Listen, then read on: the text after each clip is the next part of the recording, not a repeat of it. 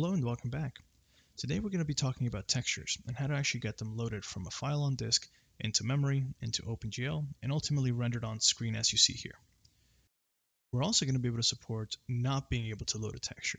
And in this case, what we've done is said, okay, we can't load the texture, we're going to load a checkerboard pattern instead, which is obviously very noticeable, and it's very clear to see that the texture couldn't be found, couldn't be loaded properly, and so we defaulted to this. So go ahead and subscribe, click the like button below, and let's get started. The first thing we're going to need is to use a library to load an image from disk. That's going to allow us to load the image into memory, which we can then pass to OpenGL in order to be able to render that texture on screen. The library that I'm going to use is stb, which I usually pronounce stub, and specifically we're going to be using stub_image.h, which is going to do exactly that. We're going to give it a file path for where our image lives on disk, and in return it's going to give us a pointer to that data. Once we have that, we can copy it into OpenGL. So go ahead and clone this, which I've already done, and I've got it here. So we're going to want to take stub_image.h and the license as well.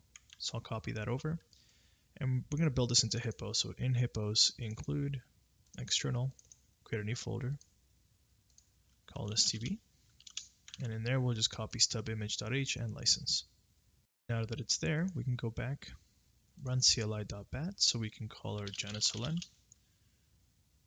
and then we can switch to our project. Let's reload this, and we're good to get started. So the first thing we're going to need is a texture class. So in Hippos, source Hippo, graphics, we can go ahead and add a texture.h. We'll need a texture.cpp as well.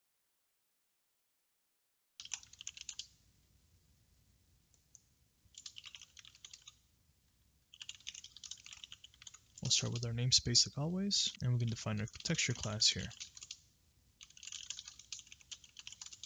So to start, in the constructor, we should take in a const std_string reference to the path of where the image lives, and then we'll need a destructor as well to clean ourselves up. For std_string, we need string, and we can keep track of our path within our class. Now the texture representation within OpenGL will be denoted by an integer, which refers to sort of the ID of that texture, just like we do with buffers. So let's go ahead and track that as well as a uint32_t MID. And we can also track a couple of other things that stub_image will give us, which is the width in pixels of the image and the height, as well as the number of channels. So stub_image will also give us the number of channels, and this could be 3 for an RGB texture or 4 for an RGBA texture, which has alpha. It could also be 1 or 2 if it has only 1 or 2 components per pixel. Great. Now our API should expose our ID, so let's do an inline uint32_t get ID. Same with our path, just in case we want to get it.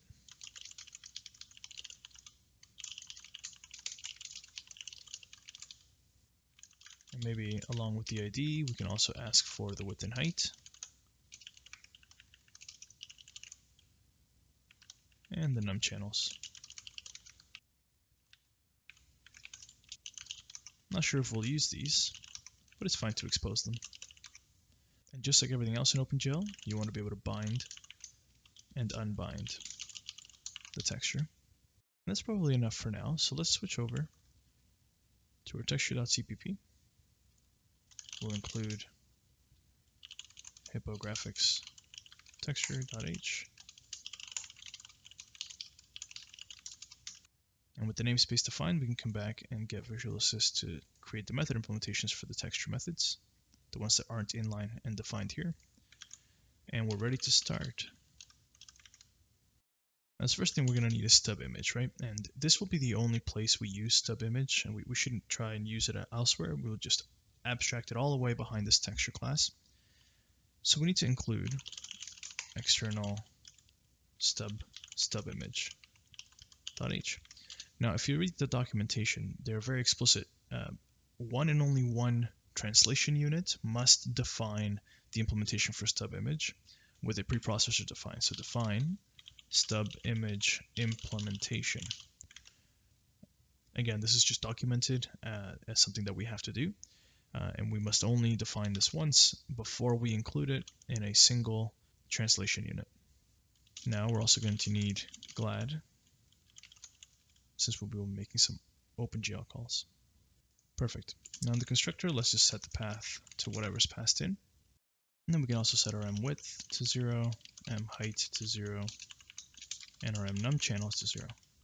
Great. And now the call that we're going to make to load this into memory is called stbi_load. And you'll see it takes 4 things: the file name itself, and then a pointer to 3 integers, which will be used as out variables that the method will set up for us. So I pass in a reference to width, and it will fill it in for me. First, the file name, we'll use to path.cstir, which will give it the char star representation of the file name. And then a reference to something we'll call width, a reference to something we'll call height, and then a reference to something we'll call num channels. And for the last parameter, we can just pass in a 0. Now we'll have to define these width, height, num channels. And it's okay to not initialize these since they are going to be set for us within stub_load. Now stub_load is returning the pixel data as just a big chunk of memory, so we are going to want to track that. Now the data does come back as unsigned bytes, and the way we represent bytes in C++ is with chars. So let's have an unsigned char star. This will be our pixels, and we can initialize that to null pointer to start, and set it here.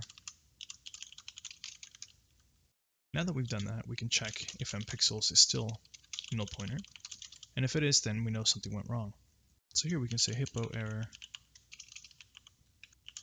unable to load image from path, and pass in the path.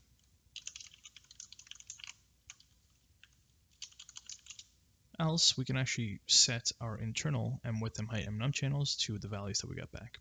Since we know they will be correct and non-negative because you can't have negative width, height, or num channels, we can just cast them over.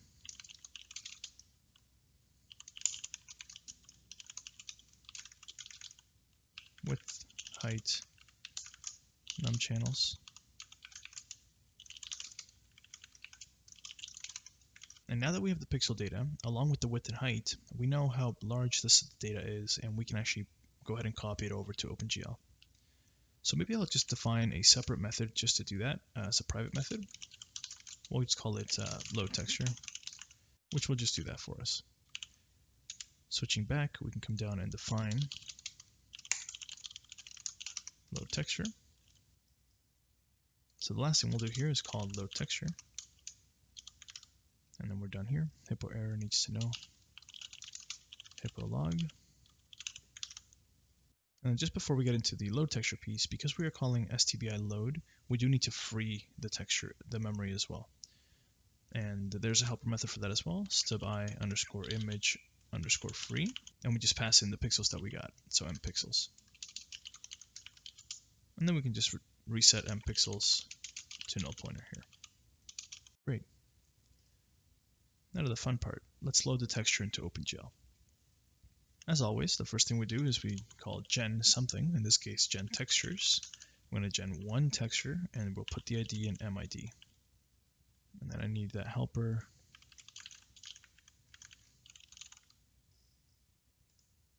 Helpers there, so I can call hippo check GL error. And then we can bind that texture into the GL texture 2D target with MID as the ID that we're binding. Perfect. Now you'll notice I'm calling load texture regardless of whether pixels is valid or not. And the reason I'm doing this is because if stub_load couldn't load this image for whatever reason, I want to be able to provide a fallback. And in my case, I usually like those checkerboard textures that are obviously very incorrect and wrong, and they stand out. So I'm just gonna do that. If the pixels are invalid, we'll just create our own pixel data with our own number of channels, width and height, and we'll just define it programmatically. But first, let's cover the case where stub_load does successfully load an image. So if pixels, we need to figure out a couple of things, because Ultimately, what we're going to be calling is glTextImage2D. And this takes a couple of things. The target we know is glTexture2D. The level we'll just set to 0. This is a map level, and you don't have to worry about it for this purpose. The internal format is the format that we are going to store the data in within OpenGL. This could be GLRGBA, it could be GLRGB, obviously depending on whether we have 4 or 3 channels respectively. Then we pass in the width and the height. We can pass in 0 for the border. And then the format, so that we have the internal format, which is how we want to store the data. And then we have format. So what is the format of the data I am passing over to OpenGL? In this case, we know they are unsigned bytes. That's what stub_i_load gives us, which we're tracking as unsigned chars. So we'll pass in GL unsigned byte there. And then the actual data, the pixel data, goes in. So let's just write that all out. So glTexture2D, 0, and the internal format. So this is the format. So let's just go up here real quick, and the formats are all stored. Anything in OpenGL is really stored as a GLEnum, which we'll call data format equals 0. And then we just check if mnumChannels is 4, then we know that data format is GL_RGBA. And I know sometimes it could be saved as GLBGRA or ARGB. We're just going to say, OpenGL, please store it as RGBA. That's just what we're going to decide here. And then else, if mnumChannels is 3, then the data format will be GL_RGB. And that's all I'm going to support. I'm not going to support anything with less than 3 channels or more than 4 channels. So if data format is still 0, we can just do a hippo error here.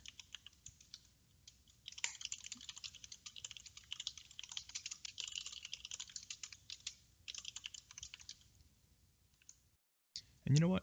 If we have something with invalid texture format, we probably still want to do that fallback that I was talking about, the checkerboard pattern. So maybe we'll do all of this out here. Right? Let's calculate the data format of whatever we think we're loading. And we'll only go down here if mpixels and data format does not equal 0. So now that we have this data format, that's what we can pass in as a third parameter here. Next is the width. We have this. It's just mwidth and then mheight. The border will pass in 0. Now for this format, again, it's the format of the data that we have loaded from stub image. And again, I'll only support the data formats I've outlined above, so this will just be data format as well.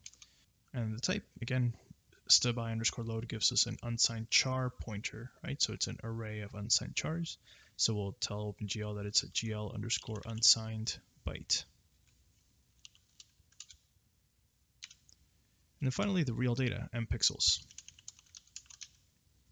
Using the width and the height, the GL unsigned byte, data formats, all of that, it's going to figure out how much data from mpixels to copy over internally into the texture. And then we can just hippo trace. Maybe we'll just say loaded X channel texture, and then the name. So we can say mnumChannels and mpath.cster. Okay, that's it. Pretty straightforward. Now, if it was either an invalid format or an invalid file altogether that stub_i couldn't load, we're going to sort of define our own pixel data here. And this is pretty straightforward. We can keep mpixels null pointer as it is because we technically did fail to load something. But instead, we can just define a new one called pixels here. It'll just be a float array. And we can define what our pixels are. And so our pixels could be RGB, and we'll say it's RGB per pixel, and then we just start writing pixel data. So what I'm going to do is write 1.f, 0.f, 1.f. This is red, green, blue, which is going to give you sort of a magenta. That's the first pixel, so top left pixel. Then we'll have a full white pixel. Then we'll have a magenta pixel. And then we'll have a full white pixel. Now I'm going to do the same in the second row of pixels, but I'm just going to offset it. So now it's white, then magenta, then white, then magenta. And I'll repeat that 4 times. So basically I'm creating a 4x4 pixel image where it says the first pixel is magenta, then white, magenta, white, white, magenta, white, magenta, and that's how you get that checkerboard pattern. Okay, then I'll semicolon. And now because this is the data we've defined, I know that my mwidth is 4, height is 4, and num channels is 3. And now, again, I'm just calling this with slightly different parameters. Still GL_texture2, still 0 for the level. Data format, in this case, we're not using the above. We'll just explicitly say it's GL_RGB because I'm only defining 3 components per pixel. We can use width and height, still 0 here for the border. Same data here, GL_RGB. And this time I'm giving it floats, not unsigned bytes, because they're easier for me to sort of read and understand. So I'll just say the data I'm passing you is GL floats. And then the actual pixel data itself, we can call pixels. Okay, now one thing I should probably do is add these calls to the end of these OpenGL calls. And now instead of a hippo trace we successfully loaded, I can say hippo warn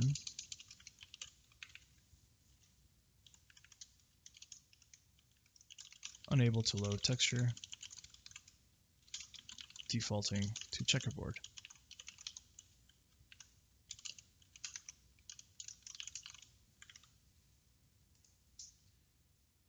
Great, so at this point, at the end of this else, we have something loaded into our texture, whether it's the real thing or a checkerboard pattern.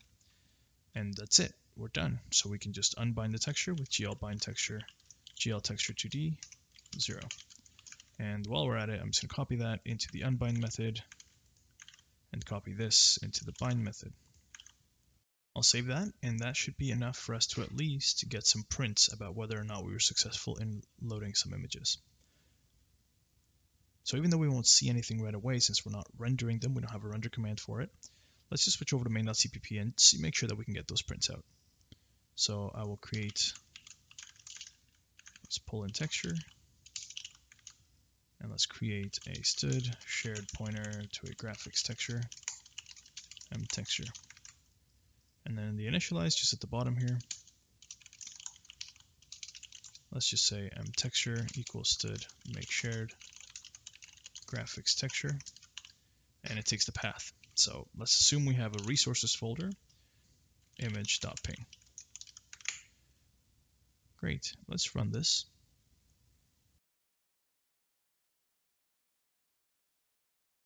And I guess hippo app is set as my default for some reason. And by hippo app I mean Pong, so let's just switch this over. Set a startup project, hippo editor, let's try that again.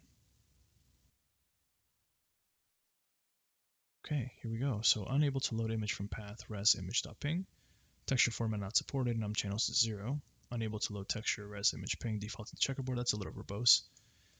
Let's just go up to texture again. So I guess this one we don't need, right? We're gonna print something else below. So this one we don't need at all. We can just say if pixels does not equal null pointer, or even just if pixels. Then we can just set the width, height, and num channel. So that's good. Data format, it's gonna print this out. Yeah, in this case, data format's gonna be 0 because we set our num channels to 0. If we're trying to load something that it can load. So maybe we'll just say if we have valid pixels, right? If we're loading valid pixels, which we actually stub I underscore load worked, but it was a data format that I'm not supporting here, then we'll print this. So I think that makes sense. And then we can keep these two down here. So let's run that again, and that should be a little clearer. We should only have one error message printing right now. Perfect. Unable to load texture, res image, defaulting to checkerboard, and we're assuming that that is just working. So now we need a real render command to render this on the screen. What I'm thinking is just, we have render mesh. That's really the only render command we have that actually renders. So why don't we just copy this and say RenderMeshTextured. RenderMeshTextured will take a weak pointer to a mesh, a weak pointer to a texture, and a weak pointer to a shader. It'll say mesh, texture is texture. We have to tell it what that is. Texture, texture, and I think we have to forward declare texture here. Good, and then if we right click and create the implementation for this execute method, which we'll put up top, it's going to be very similar, basically the exact same thing, except it'll be RenderMeshTextured, and we'll need a texture.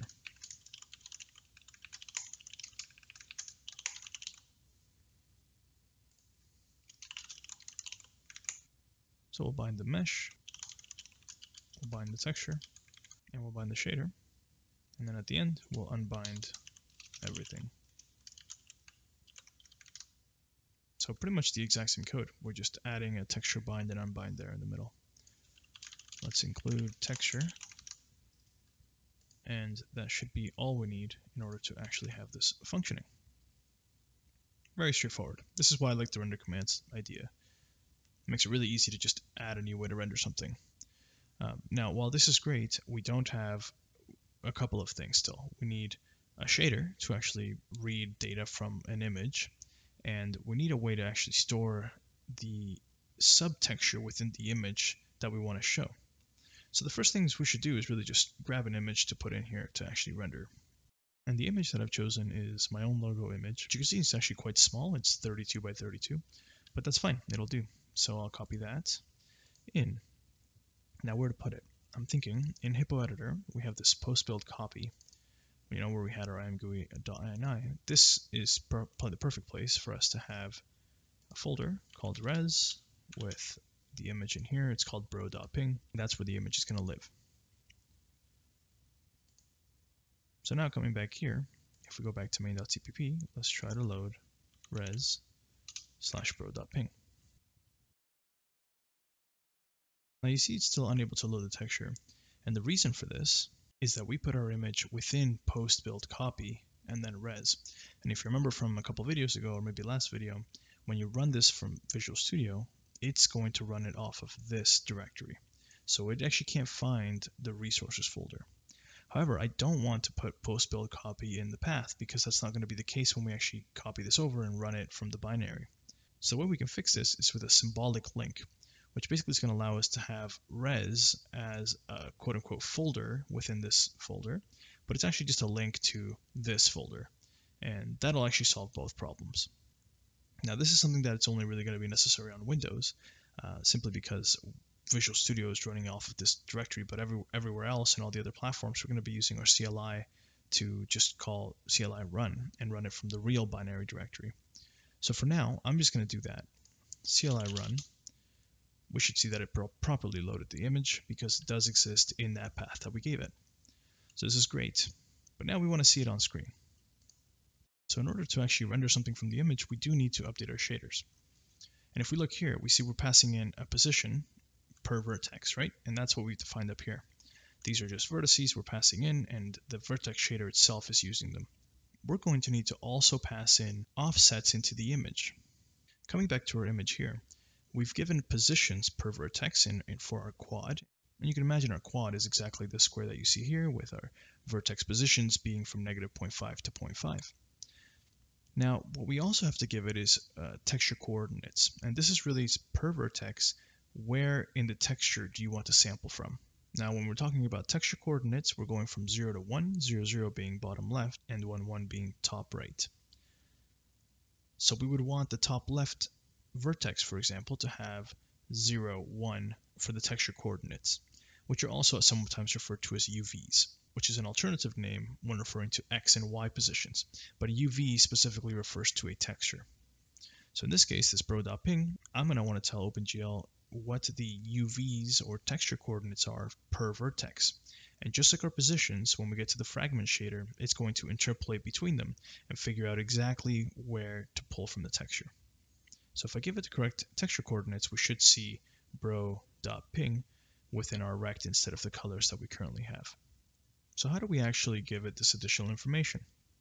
Well, what we're currently doing is providing these vertex positions with the X, Y, and Z components into this mesh constructor. And it's actually doing the backend work to tell OpenGL that these are three-dimensional vectors that define a vertex position in the first position of what the shader will receive.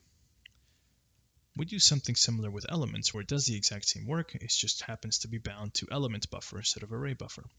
So for the purposes of this video, we'll just extend this constructor to support additional data and specifically to support texture coordinates.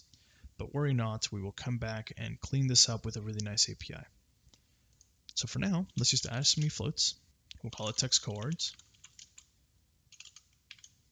And so starting from the first vertex, which is 0.5.5, which is top right, so our texture coordinate is 1, 1. Next, 0.5, negative 0.5 is bottom right, so it's going to be 1.f, 0.f. Basically, everything negative up here will be a 0 down here, and everything positive up here will be a 1 down here. So to finish this up, 0.f, 0.f, and then 0.f, 1.f. Perfect. And now let's just pass this stuff in. Maybe after the dimensions for the vertex, we'll pass in a reference to text coords at 0. So now, switching to mesh, we need to support a new constructor that has a float star for vertex array, vertex count dimensions, and then a float star for what we'll call text coords. Great. And now we have a second VBO. This will be the text coords VBO, because we are going to be storing these as separate VBOs within the VAO. So now for the implementation of this constructor, we're basically going to do the exact same thing.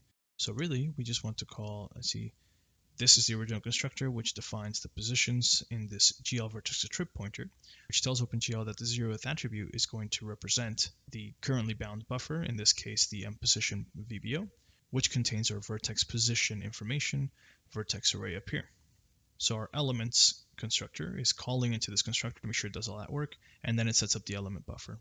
So we'll do the same thing. We will call, in this case, we'll call the elements constructor. So vertex array, vertex count dimensions, and then element array, and then element count. And then we'll do additional work in here. And really the additional work that we need to do is going to be very similar to this. So I'm just going to copy that. This time we're not genning a vertex arrays, we're just going to rebind our VAO. But we are genning an text coords VBO because we are generating a new buffer. This is an array buffer, so we'll copy that here. And now the data we're pushing into the buffer is still vertex count, but this time not times dimensions, which is 3 because there were 3 positions. In this case, it's times 2, which again I will just hard code here because texture coordinates are really usually in 2 dimensions, u and a v. So it'll be the number of vertices times the number of dimensions per vertex, which is 2, times the size of floats. That is the size in bytes of our text coords array, which is what we're going to pass in here as GL static draw. Perfect. And now all we need to do is say that not position 0 because that's currently bound to our position, but position 1. And again, instead of dimensions, we just have 2 here for the UV, and it's 2 GL floats, no offsets, no strides, perfect. And then we just clean everything up, unbind, and we're all set. So now, calling this constructor should properly set this data, and now this data as well. So now by calling this constructor, we are just defining that the attribute in position 1 is going to be 2 floats, and for us that means they're going to be the texture coordinates. So switching back to our main.cpp, we're almost there. We are calling the correct constructor now. So now we need to expose those vertex positions from layout location 1 as a vec2 called text coords. Now, because we're not doing any sort of sprite sheets or anything like that, we can just pass these texture coordinates directly into the fragment shader, because again, we need them to be interpolated over each fragment so that the fragment shader knows where to pull that data from the texture. So we're going to have a new out vec2. We'll just call it t, or maybe just UVs. So we'll also output a vec2 called UVs, and we'll just say UVs equals text coords here. So we're just pushing those through to UVs, which we will pull in as a vec2 UVs here. And now instead of the color, we'll just keep this sort of commented out for now. So instead of defining the color sort of in line here, what we actually want to do is sample a texture. And we need 2 things for that. One of them is a uniform. And the type is something you might not have seen before. It's a sampler 2D type. I'll call it text, like for texture. Sampler 2D is just an internal way for GLSL to refer to a texture that's currently bound, right? So again, if we just go back to our render command real quick, we bind our texture before we execute the draw call. This is important because the texture that is currently bound is what will be exposed here in the sampler 2D uniform. Now, there are some intricacies here where I can actually pull in multiple textures. And the way you do that is by binding a different texture to a different quote-unquote slot. So each shader could actually reference multiple textures, more than one texture. For our purposes, though, we only want to reference the one texture, so we'll just keep it like this. And the default value, again, is just going to be the currently bound image into slot 0. So the second part that we need is just a function call. So outColor will be whatever is returned from this texture call. And again, this is a GLSL specific call. And what you do is you pass in the sampler 2D, in this case TEX, and then you pass in the UVs. So now let's just quickly recap before we try to run this. We have a texture class where it loads image from disk, gives us some pixels, and then regardless of whether that worked or not, we call GLTextImage2D with some sort of data. So that gets our texture data into OpenGL. Next, we updated our mesh to be able to support adding an additional attrib pointer to an additional VBO that references those texture coordinates or those UVs, which means we'll be able to reference that data in the shader. Going back to main, we've added the texture coordinate data in order to instantiate a mesh with that additional piece of information there, where our texture coordinates are mapped per vertex, just like our vertex positions up above. Then we updated our shader so that we could pull out those texture coordinates, pass them to the fragment shader, and actually reference the texture that is currently bound. And finally, we added a render command that will ensure that that texture is bound before we try to actually render this mesh. And with all those pieces in place, if we go back to our main.cpp, all we really need to do now is scroll down to our render call, and instead of submitting a RenderMesh render command, we're going to submit a RenderMeshTextured with the mesh, the texture, and the shader. And now, if we run it, we get a blank screen. Now, you get bonus points if you tell me down in the comments why we get a blank screen before I tell you in about 3 seconds. Go ahead. Okay, great. So we've actually dealt with this before. When we did the frame buffer video, this happened and I had to do some debugging as well. And I made the same mistake now where I erroneously thought that there was a sensible default for the minification and magnification of a texture. Now perhaps this was changed in a recent driver update. I have an NVIDIA graphics card, so maybe we are now forced to provide the minification and magnification filters that we want. So let's close this all out and let's do this final piece. Now the way I want to do it in texture is not just to sort of hard code it in here, but I want to be able to define what min and mag filter you want to use. And really we have two that we are going to try and use. We're going to have linear and we're going to have nearest. And you'll actually see very clearly the difference between the two once we actually implement it. So the first thing we're going to do up here is just have a quick enum class texture filter. We'll just have nearest and linear. And now we'll just have texture filter that we can get just like everything else.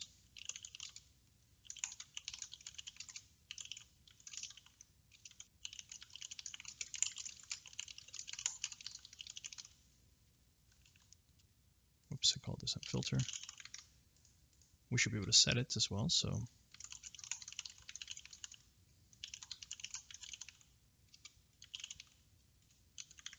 and now the implementation of set texture filter. So if we just switch over to our window, I believe this is where the frame buffer was defined. No, it would have been framebuffer.cpp. So these two lines are what I'm talking about. This is what we fixed in the frame buffer video as well, which is what caused that black screen. And you can see we defaulted to linear for the frame buffer. That's probably a good idea. We'll keep that as is. But I'm just going to take these two lines and copy them over to our texture. And really what we want to do is just switch on the filter. Well, first I guess we'll set it. So mfilter equals filter, and then switch on mfilter. If it's linear, we just want to run these two lines.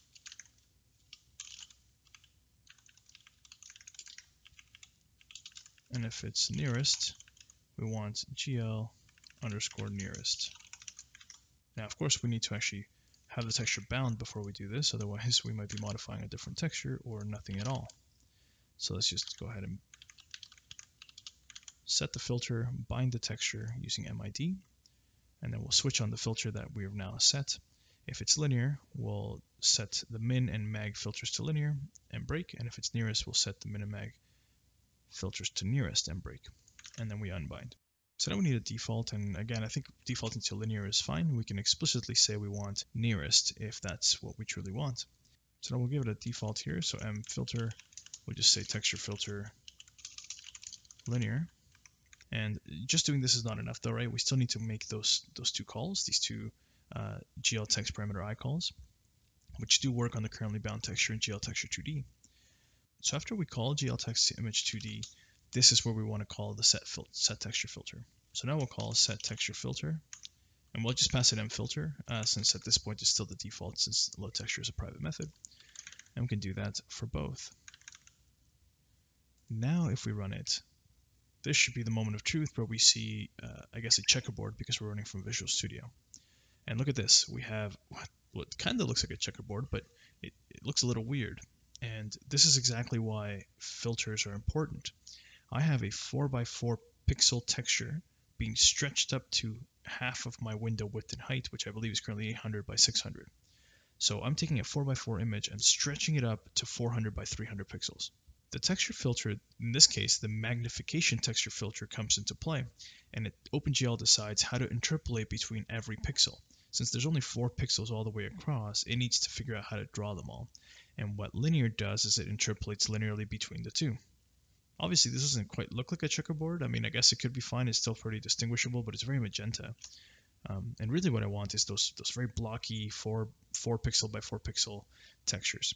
So instead, I guess what we'll do in this case is, because set texture filter actually does set the filter internally, for the else case where we're loading our checkerboard, I'll just pass in texture filter nearest. So if we properly load an image, load it with linear, otherwise load our checkerboard with nearest. Now when we stretch the image, we should be very clearly see 4 pixels across, 4 pixels down, and these are the pixel colors that we defined programmatically in that else case. Now let's go and confirm whether we can properly load an image from disk. So we'll run cli.bat and just cli run and see what we see. Now, a couple things. The first thing you notice is that it's upside down. And that's because stub image actually loads everything with 0 being at the top, whereas OpenGL does 0 at the bottom. So we actually have a helper method that we can call real quick here. Before we call stubi_load, we'll just say stubi_set_flip vertically on load to 1. And they have this because they know that depending on your backend, you might have to flip it vertically if your 0 starts at the bottom compared to at the top. So running this obviously doesn't change anything for this case because mPixels is null pointer anyways, but I should be able now to rerun from here, and now you see it's right side up. Perfect, that's one of the problems solved. The other problem that you see is that it seems to sort of be bleeding, sort of wrapping itself from the bottom of the shoes here, seems to be bleeding to the top. Now, again, this is an artifact of the fact that we are scaling up a 32 by 32 pixel image to 400 by 300 pixels. Again, we're trying to linearly interpolate between the two, and in this case, you can see that the pixels from the bottom are bleeding into the pixels from the top. You don't really get these sorts of artifacts with a properly high-res image, and you know, or at least an image you're not scaling this greatly. But obviously, our 4x4 image had huge artifacts, and our 32 by 32 has this small one here.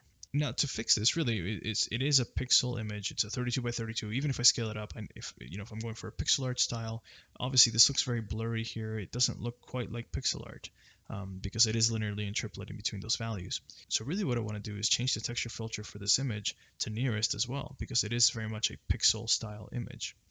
So going back to main.cpp, once we load the image down here, we can say texture-arrow set texture filter to nearest, and this will be graphics.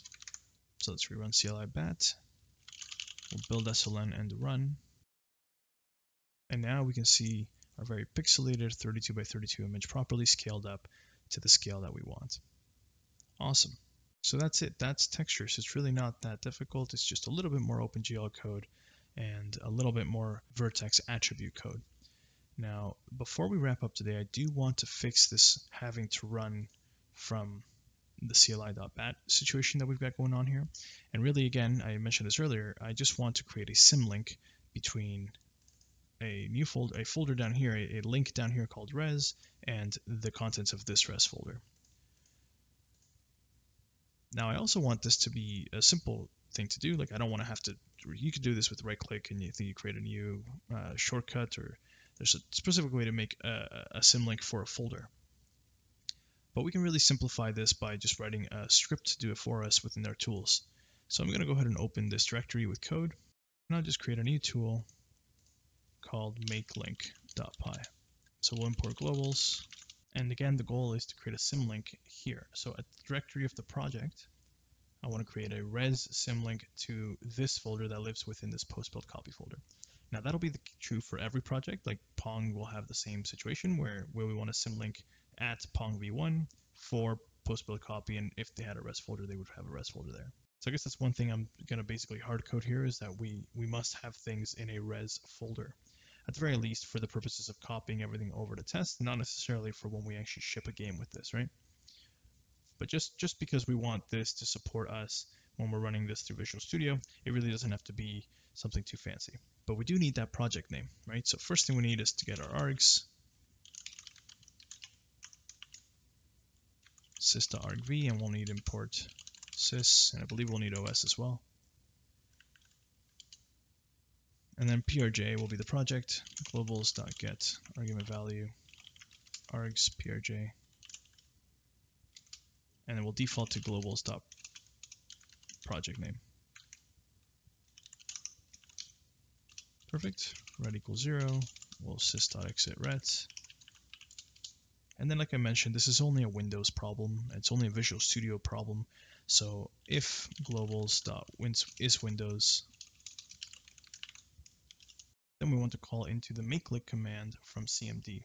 So ret equals subprocess.call.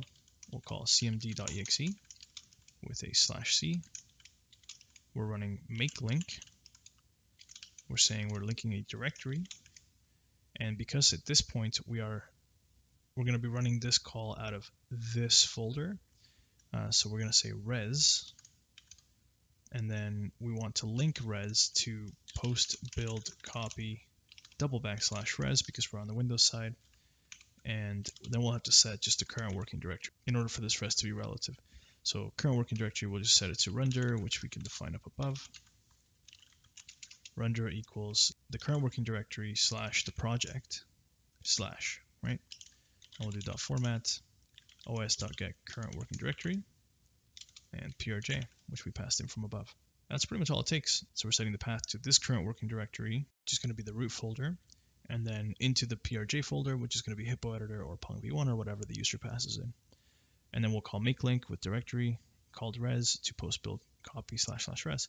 And so the fact that it'll be called res is what allows those paths to work from within both Visual Studio and the actual binary. And then maybe just else, we'll just print no symlink necessary. Okay, so if I now look at this up here where I've got post build copy res bro.ping, I should now be creating a symlink, which we should see here. If I call CLI makeLink, subprocess is not defined, of course. Try that again. You do not have sufficient privilege. Okay. So for makeLink, I guess we are going to need sufficient privileges. So let's try it from here, where we will right-click Run as Administrator. And now we'll run CLI makeLink from here. Okay, and that worked, and you saw this change over here. So now we have this res folder with bro.ping within it. Switching back, hippo editor now has this, and you can see it is a link to post-build copies res, which has bro.ping. And if I double click from this point, we'll get right into that folder. And you can see it looks just like a real path, and that's the point of the symlink. We're basically fooling Visual Studio at this point. Go back to Visual Studio and let's try and run it from here. And now we should no longer see a checkerboard. And there we go. Now you can see that Visual Studio does properly load bro.ping, which is perfect. So that's it for today. Thank you so much for watching, and I'll see you next time.